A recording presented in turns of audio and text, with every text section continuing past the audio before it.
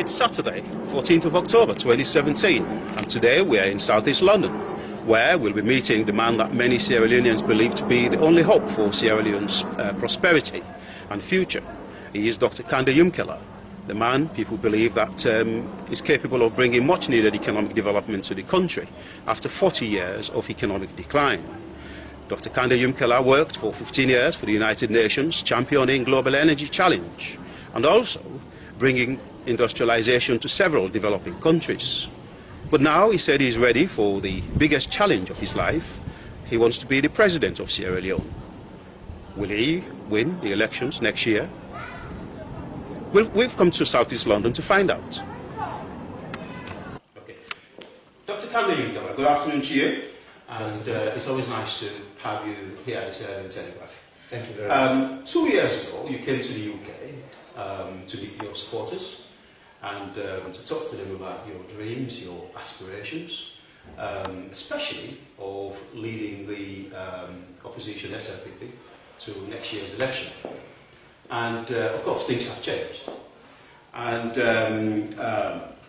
today, you are in London again to meet your supporters under a new banner, a different banner, and with a different message. What has changed, and what is that message? Thank you very much. Thank you for giving me time. Indeed, I remember a wonderful discussion. It's almost 2.5 years ago, actually. And I was full of enthusiasm, big dreams then. And what I can tell you is that two things haven't changed. My dreams for Sierra Leone are even more solid now because I see the necessity for change that I sense then, now I know it is necessary. Second, what has not changed, I came under the banner of KKY movement at that time, Kandeh Yumkella movement. Today I'm back here under that banner. So first point is that the Kandeh Yumkella movement has survived 3.5 years. We have been able to build an infrastructure across Sierra Leone. We have been able to withstand the intimidation and brutalization that we have experienced in our country from many forces, including forces within SLPP. Very brutal, violent forces.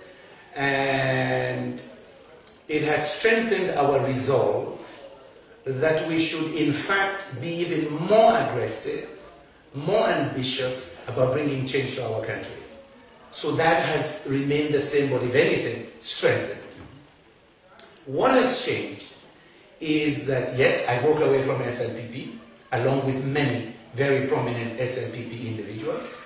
Since I left SLPP, every week there are hundreds of people leaving SLPP too. And for me, it is a demonstration of what I stand for. That yes, we will not settle for the lowest common denominator. That yes, we want real change. And that real change means that you yourself, as an individual, must be able to take bold stands and draw a line in the sand that there are certain principles we will never surrender, we will never compromise.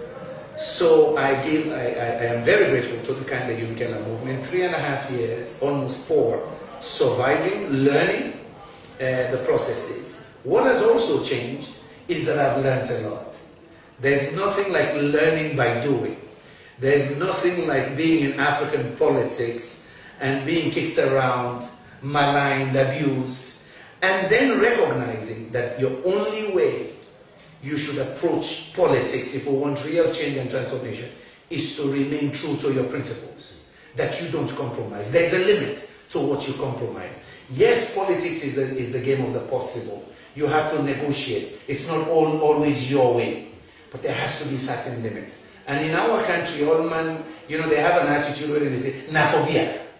Naphobia simply means become a sycophant, accept the status quo, and toe the line. Well, if we do that, for the next 50 years, we will remain at the bottom of the Human Development Index. The changes we need are so urgent and crucial that there is no time to waste. One thing I just saw last week, and I was reading it again this morning. The Guardian wrote an article based on a WHO new report. The worst place to be a young man is Sierra Leone. 2 years ago, they said the worst place to be a mother is Sierra Leone. Why should Sierra Leone always be the worst? That is what I don't agree with. Well, I think what's going to be the challenge for you for next year, March 2018. The challenge for you is that there are many Sierra Leoneans who believe, whether rightly or wrongly, that the ruling APC party has done enough in terms of development to deserve another 5 years to complete the work that you're doing. How are you going to convince those people to vote for you? I'm a realist.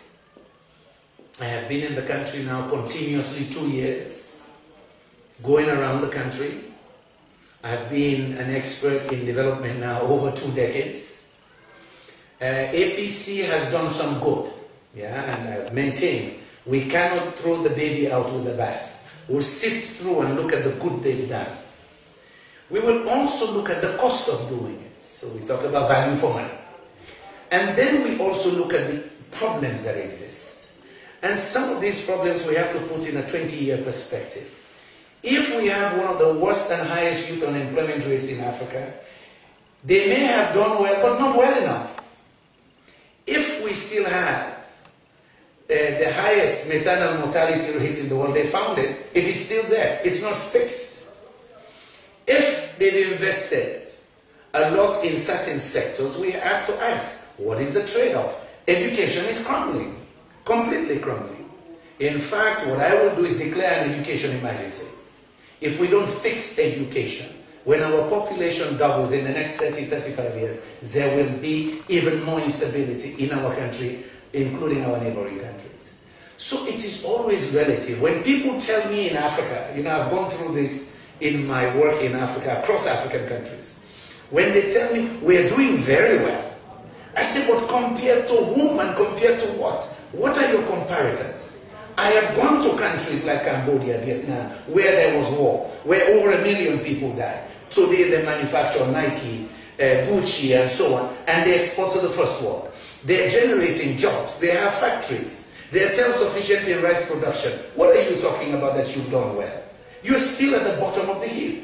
70% of the people in Sierra Leone live below $2 a day. What are you talking about? That you've done well? No!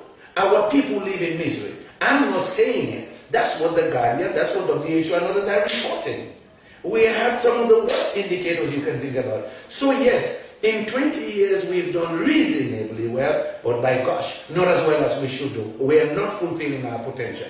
That's why you need change. That's why you need new thinking, new expertise, new international goodwill to take us to the level where we should be, because we're way behind in many, many comparators. Competitiveness, cost of doing business. The latest 2017 report, we're 147 out of 190 countries. Excuse me, you think you're going to attract investments? You're way behind. Investment is about having an environment where people feel their capital is safe, where they can bring wealth, invest in technology, in new businesses, so you can have wealth creation and prosperity in your country. If you're 147, it means you're way behind. People choose another location. So when people tell me they've done well, I say to a certain extent, yes, but not as much as they could do or should do to take us to the next level where we should be. And that's the point. That next level where we need to be to address the burgeoning population, to address the deepening poverty. Inflation is at 20% in April. It is now 18%. The exchange rate is expected to devalue. And now we are at about 7,600. The projection from the IMF and the Economist Intelligence Unit is that it will be 8,000 something. If inflation is 18% now, what would it be next year? So when people say things are good, I say that is superficial. Let us dig deeper. And that is part of the problem with African transformation. We do a little bit of cosmetic stuff, we think we're in heaven.